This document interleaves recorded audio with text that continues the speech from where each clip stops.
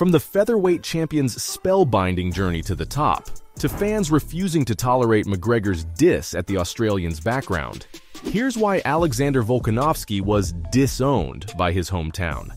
The current UFC featherweight champion's journey has been nothing short of extraordinary. With an impressive record of 13-1, he made his mark in the octagon, winning an incredible 12 consecutive fights in the prestigious promotion. Among his top-notch achievements are 5 title fight victories, cementing his name as a legend in the featherweight division. Determined to push his limits, Volkanovski took on a new challenge by moving up a weight class. He wanted to face Islam Makhachev for the lightweight title, and the clash was an intense battle, with the Dagestani ultimately winning. Nevertheless, the Great was quick to return to his natural featherweight division, where he successfully defended his title for the 5th time against Yair Rodriguez at UFC 290. The Australian outclassed El Pantera and secured a remarkable TKO victory in the 3rd round. With his 5th successful title defense, he's now standing shoulder to shoulder with the heavyweight champ Jon Jones at the very top of the pound-for-pound mountain. He's breaking records left and right, and the Aussies are going wild for their featherweight phenom. But even though he's been nothing short of electrifying, some men are turning a blind eye to his achievements. In a shocking turn of events, Volkanovski won't be receiving the keys to his hometown anytime soon. The city's mayor, Gordon Bradbury, has set his foot down and refuses to endorse violence of any kind. And yes, that includes Australians who've made a name by pummeling people in the octagon ring. In his bold decision, Bradbury made it clear that he didn't want to send the wrong message to the youth, fearing that promoting UFC fighters might spark an interest in practicing MMA, which he believes could lead to brain trauma. Gordon knows he has a responsibility to be a voice of reason, and as Lord Mayor, cannot intentionally honor Alexander. Deny it or not, UFC is an undeniably violent sport, and it goes against everything that he's encouraged within his community. The mayor also expressed concern about the growing awareness of brain trauma and emphasized the importance of sending the right message to young people. More so, he questioned Volkanovski's own decision to engage in a sport that affects his and others' well-being. On the other hand, he's given credit where it's due. But it's still sad that he won't get the key to the city, considering a lot of other people like Justin Yerbury, who's a total boss in motor neuron disease research, have been given one. And let's not forget about Emma McKeon, the Olympic gold medalist. Oh, and even sports teams can get in on the action. The St. George Illawarra Rugby League side snagged those keys when they won the NRL Premiership in 2010. As for Alexander, the Great not only owns the UFC featherweight title, but also has the keys to Shell Harbour, his current stomping ground. Shell Harbour knows a real winner when they see one, and they couldn't resist honoring Volkanovski for his jaw-dropping accomplishments when he beat Max Holloway for that coveted UFC featherweight title. Also, he grew up in Windang, a southern suburb of Wollongong, where he also trains out of the freestyle fighting gym. So, for the Lord Mayor to turn his back on their local celebrity is sad, and fans are taking Volk's side in this drama. They are fuming that Alexander won't be honored. People are scratching their heads, wondering what more this man needs to do to earn that recognition. With his incredible run in the UFC and his dominant reign as the featherweight champion, many fans believe he's more than deserving of this prestigious honor. Social media is ablaze with fans rallying behind Alexander the Great. They're arguing that his accomplishments speak for themselves, and he's proven time and again that he's a beast. Some are even questioning the mayor's reasoning, wondering why other athletes and figures from different fields have received the keys to the city, while Volkanovski's being overlooked.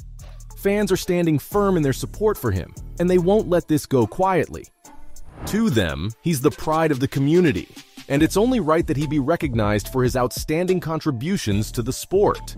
If you'll remember, the hype surrounding his match with Makhachev, it was unlike any experience on Australian soil, making it the most anticipated event in Australian UFC history. The match was a big deal because he was finally getting the chance to prove himself in front of his own people. Back then, early pay-per-view figures estimated that Volkanovski's headliner was on track to make history. The fight was set to become the most watched event, surpassing even the likes of legendary fighters Conor McGregor, Ronda Rousey, Israel Adesanya, and Robert Whittaker. As a matter of fact, UFC executives have already discussed the possibility of having Alex headline another pay-per-view event. Not to mention, the fan support quadrupled since his beatdown with Islam.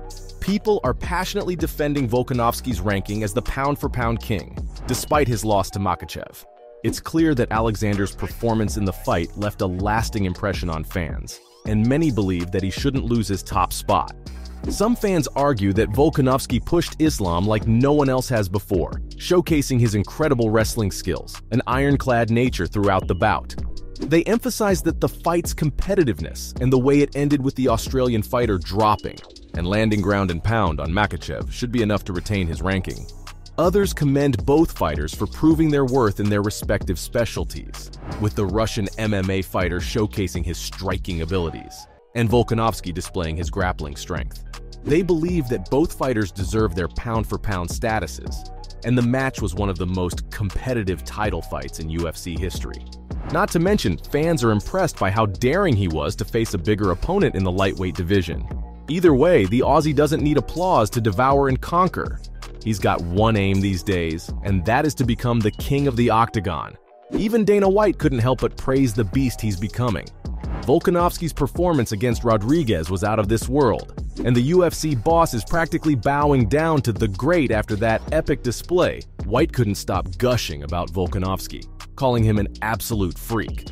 And honestly, who can blame him? That level of skill and domination is just unreal. But here's the kicker. Volkanovski has now reached a superstar status where he's got the green light to call the shots. He's lost the key to the city, but he's gearing up to take over the UFC kingdom. As for becoming a two-weight world champion, he still dreams about it. Volkanovski isn't taking that loss against Islam lying down. He's been banging the drums for a rematch with Makhachev ever since the fight ended. According to the great, he should have walked away with the win that night. While White's given no promises about how soon he'll arrange a rematch, for now, another contender is on Volkanovski's radar. There's one big name missing from his list of conquests: the notorious Conor McGregor. We all know the Irish professional's larger-than-life presence in the UFC, and even though he never defended the belt, he became an absolute star in the 145-pound division. Now, it's a long shot that he'll ever make that weight cut again, but that hasn't stopped Volkanovski from throwing down the gauntlet. The Great took to Twitter, proposing a mouth-watering matchup with McGregor at lightweight. And the Irish fighter didn't disappoint, given trash talk is his forte. The sparks are flying, and a seed has been planted for what could be a blockbuster showdown. Sure, McGregor's currently coaching opposite Michael Chandler, and the date for their fight is still up in the air.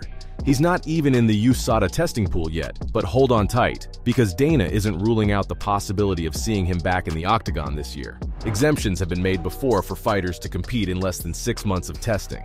So, all signs are pointing to a potential McGregor-Volkanovski showdown that seems inevitable. Except, it looks like the Irish King's more keen on learning about Alexander's background. Conor's interest in the Aussie's heritage during the Alex vs. Rodriguez showdown caught the attention of UFC fans on Twitter. McGregor asked if Volkanovski was of Polish descent, to which fans quickly corrected him, stating that the Australian fighter has Macedonian and Greek heritage. Some fans interpreted McGregor's questions as disrespectful and trying to downplay Volkanovski's accomplishments by questioning his background. They emphasized that Alexander's heritage shouldn't overshadow his achievements, as he's an exceptional fighter with a strong lineage. Moreover, some fans used the opportunity to express their support for the Aussie and let McGregor know he'd be defeated in a fight against Volkanovski. That definitely bruised Conor's ego, so let's see if he steps up to the challenge. So there you have it, folks. From fans refusing to tolerate McGregor's diss at the Australian's background, to the current featherweight champion's spellbinding journey to the top, that was why Alexander Volkanovski was disowned by his hometown.